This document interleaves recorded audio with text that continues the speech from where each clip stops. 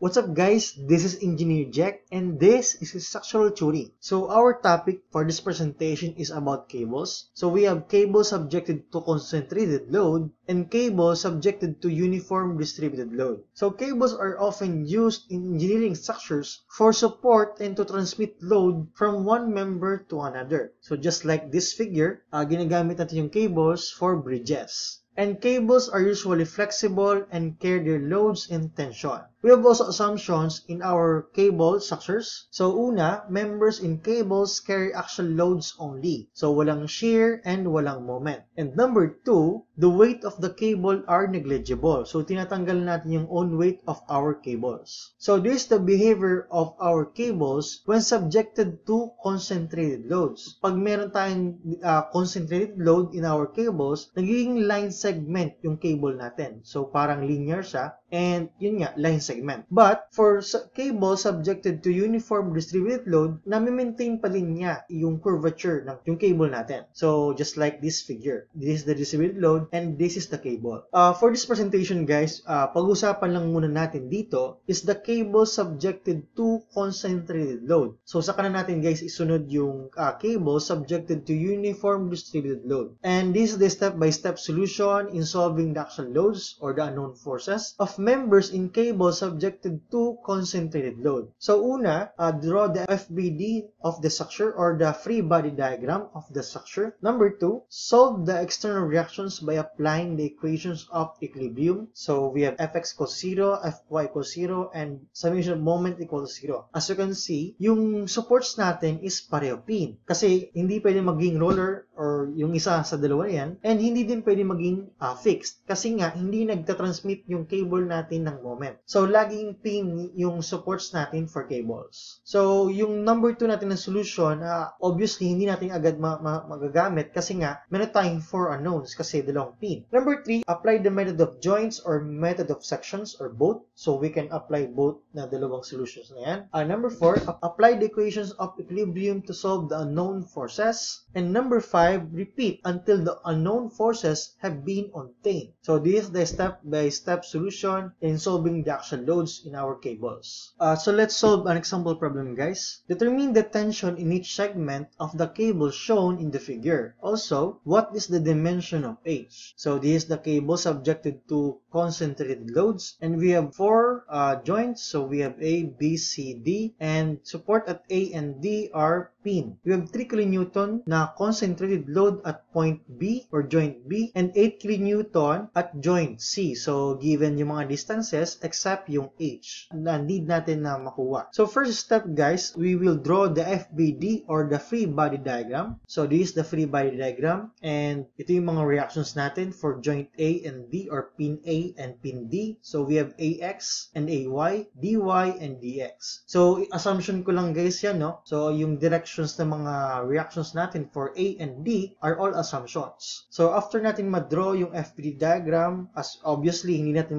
magagamit agad yung 3 equations of equilibrium. So I think magagamit tayo ng by method of joints or by method of sections. So pwede ako guys dito mag-cut at member CD. So pwede ako dito guys mag-cut and we will use method of sections. So pag nag-cut ako dyan, we will consider this section. This is the left portion of the section. Kita yung AX and AY. Yung CD natin always in tension, kaya ganyan yung drawing niya. So we can apply the equations of equilibrium na. But first, kailangan natin guys yung slope ng ating force CD. This is like designation natin for force CD, no? FCD. And the slope niya is 3, 4, 5. So 3 for horizontal, 4 para sa vertical, and sa hypotenuse is 5. So nakuha guys yan para dito. So this is 1.5, this is 2. So apply trigonometry lang, no? So para makuha yung slope niya. So first guys, we will apply the summation of moment at A equals 0 or equate natin lahat ng clockwise moments sa lahat ng counterclockwise moments at point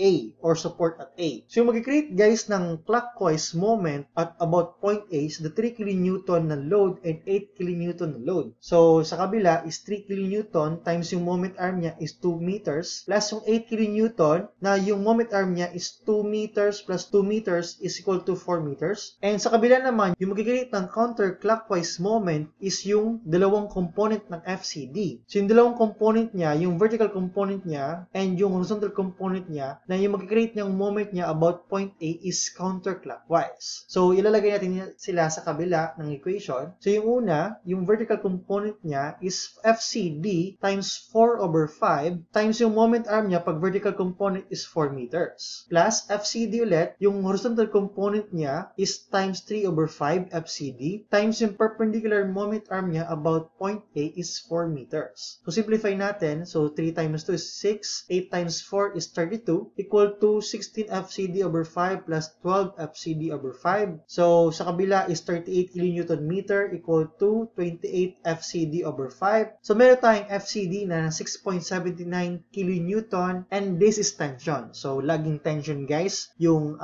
members natin for cables. So, indicate nyo pa din na T yan for final answer. So, after natin guys masolve yung value ng FCD, pwede din natin guys masolve yung value ng AY in AX using this section or this portion ng method of sections natin. So, pwede tayong mag-apply ng summation of force vertical equals 0 or equate natin lahat ng pataas sa lahat ng pababa. So, yung mag-create ng pataas is the vertical component of FCD na FCD times 4 over 5 plus AY. And yung pababa naman is the 3 kilonewton and 8 kilonewton na load. So, simplify natin and meron tayong value ng FCD which is 6.79 kilonewton times 4 over 5 plus AY equal to 11 kilonewtons, and we have the value of AY na 5.568 kilonewton. So kung positive yung nakuha natin, ibig sabihin tama yung direction natin for AY na pataas. So next, solve naman natin guys yung AX. So we will use summation of force horizontal equals 0 or equate natin lahat ng forces to the right na equal to the left yung direction. So yung mag-create ng forces to the right na direction is yung AX, the value, plus yung horizontal component of FCD which is FCD times 3 over 5 equal to 0 kasi walang forces na mag-create ng to the left direction. So, meron tayong value ng FCD na 6.79. So, ilipat yan sa kabila. So, magiging negative yan. So, we have a value of AX na negative 4.074 kilonewton. Ibig sabihin, mali yung direction natin for AX. Instead na yung direction niya to the right, magiging to the left na yan. So, direction niya is to the left direction. So, after natin guys masolve yung value ng AY which is 5.568 kilonewton and AX na 4.074 kilonewton, balikan natin guys yung unang free body diagram natin. Nakita yung external forces which is AX, AY, DY, and DX for external reactions, and yung kita yung applied loads natin na 3 kilonewton and 8 kilonewton. So, meron tayong dalawang unknown na lang which is DX and DY. So, we can use the equations of equilibrium. So, let's use the summation of force vertical equal to 0 or equate natin lahat ng pataas ng forces sa lahat ng forces na pababa. So, yung mag-create ng forces na pataas is AY and DY, and yung forces na pababa is the 3 kilonewton and 8 kilonewton. And meron tayong value na AY na 5.568 kilonewton plus DY equals to 3 plus 8 is 11 kilonewton. So, meron tayong value na DY na 5.432 kilonewton. Pag positive yung nakuha natin, ibig sabihin tama yung assumption natin na direction. So, pataas yung DY. So, nasolve na natin guys yung dy.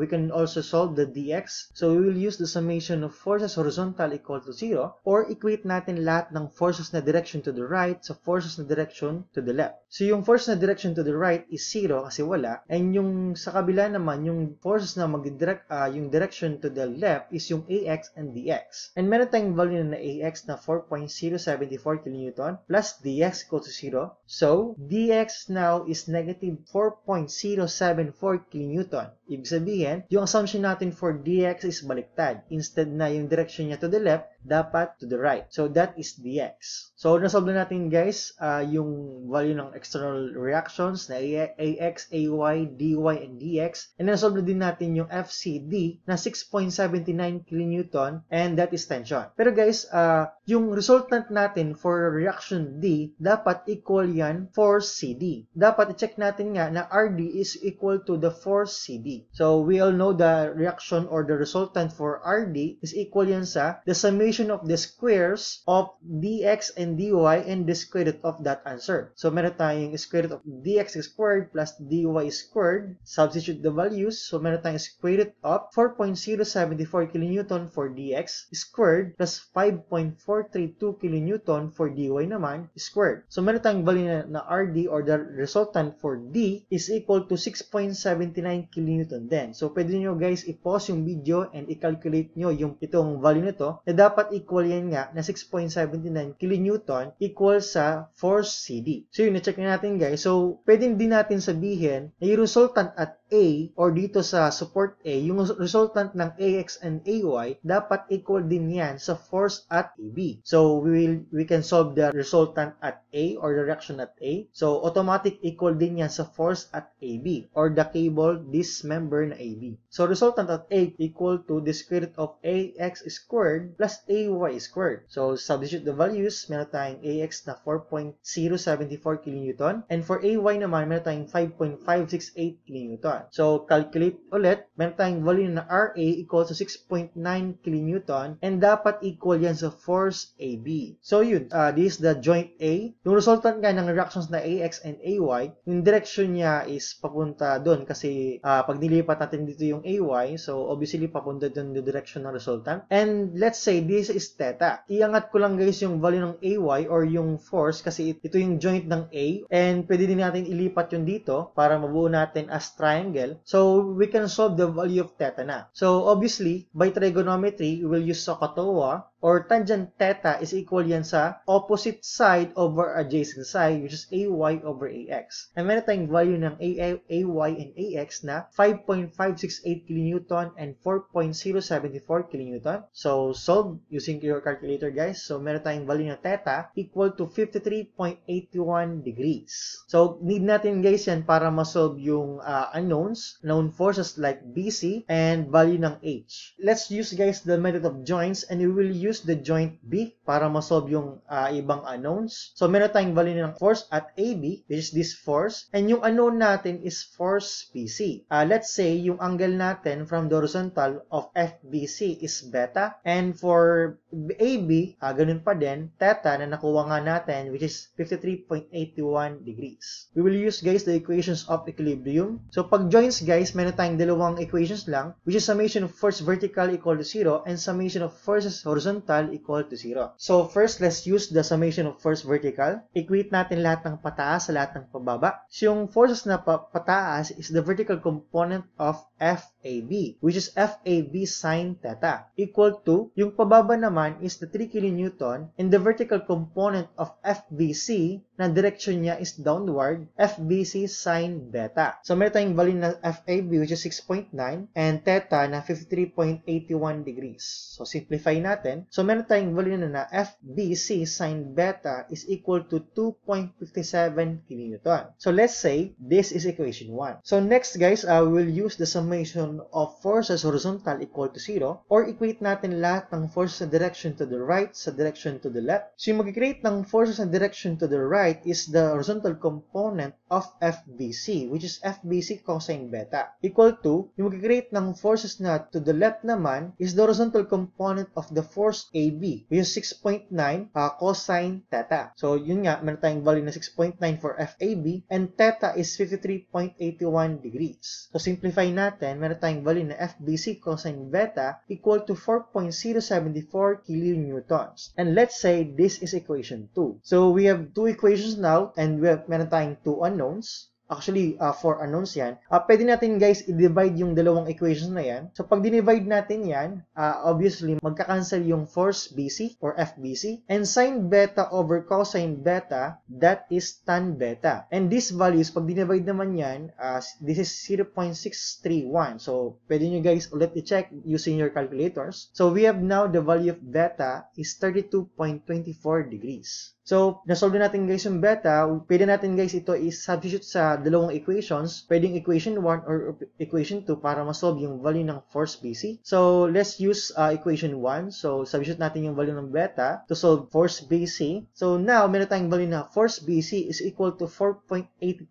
kilonewton. And lahat ng forces for cables, guys, is tension. So, always indicate letter T. So, nasolve natin, guys, lahat kasi nasolve natin yung AB for AB, CD, and BC. Pwede natin, guys, i-check na lang. For checking na lang to. So, we will use joint C para ma-check na lang kasi nasolve na natin lahat ng forces for AB, BC, and CD. So, let's use joint C. So, for checking na lang to, guys, no? So, let's use summation of force vertical equals 0 or equate natin lahat ng pataas sa lahat ng pababa. So, yung pataas is yung vertical component of FBC, which is FBC sine beta, and the vertical component of FCD, which is FCD times yung 4/5, is equal to the forces na pababa, which is 8 kilonewton. So, meron tayong values na FBC and FCD. So, this is 4.82 sine 32.24 degrees. This is beta. And plus FCD na 6.79 kilonewton times 4/5 is equal to 8 kilonewton. So, simplify natin, guys. 4.82 sine 32 is 2.57 plus 6.79 times 4/5. This is 5.43. So, 8 is equal to 8. Ibig sabihin, this is in equilibrium. Tama yung pagkasolve natin ng mga unknown forces. Hindi lang dapat, guys, check natin yung vertical forces, check din natin yung horizontal forces. So, we will use summation of force horizontal equal to 0 or equate natin lahat ng forces na direction to the right sa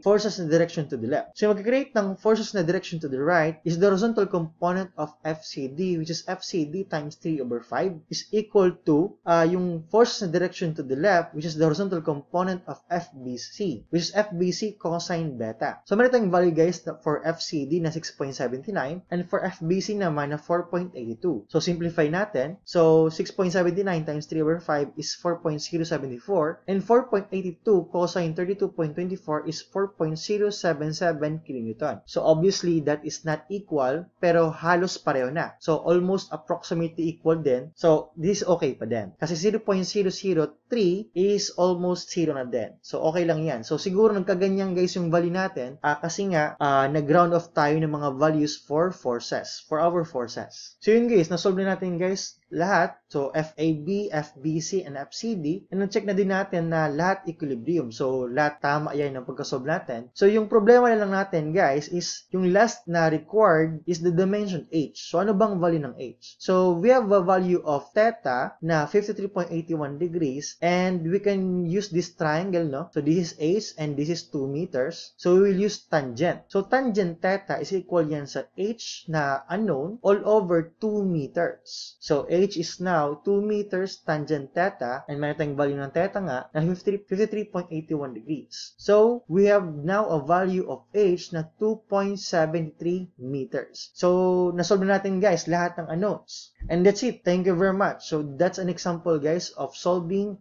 cables subjected to concentrated load. So thank you for watching and have a good day.